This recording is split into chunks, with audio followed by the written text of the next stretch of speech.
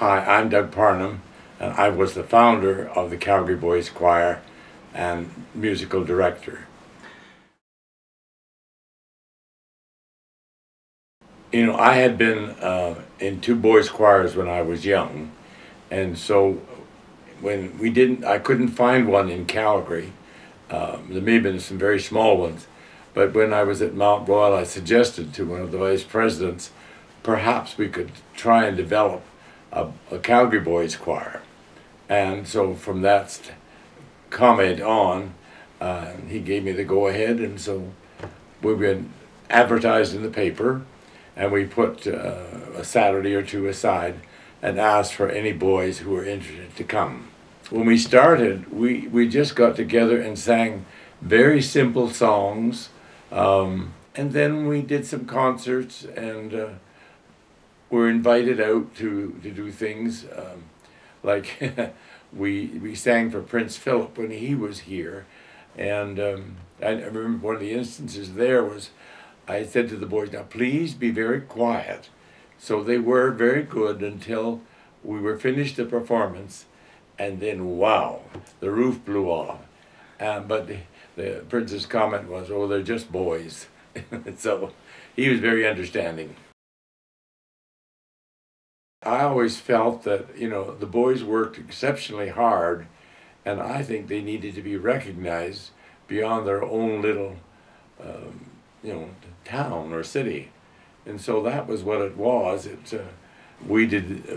Internationally, we did, we did Hawaii. That was our first one, got our feet wet.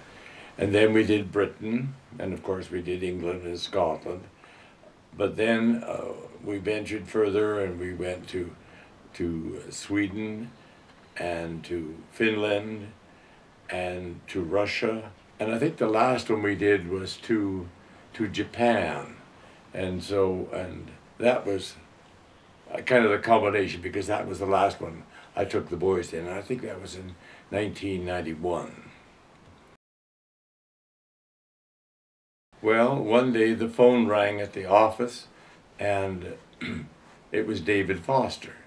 Well, you know, there's not many David Fosters around, so I picked up the phone and talked to him, and he said, well, he was looking for a boys' choir because he was doing a special TV special from Banff in the hotel. So this was fine, but I said, you've never heard the choir? And he said, well, can you play me something? So I said, well, yes, I've got a tape here. And so I just played him that over the phone.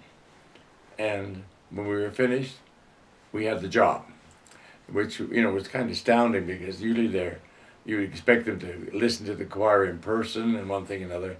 But he must have been happy with what he heard, so he hired us.